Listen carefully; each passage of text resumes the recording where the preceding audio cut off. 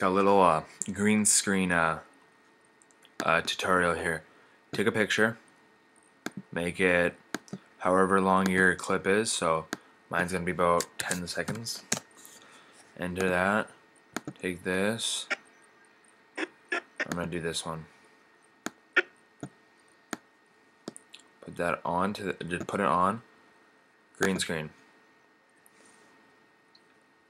And there you have it.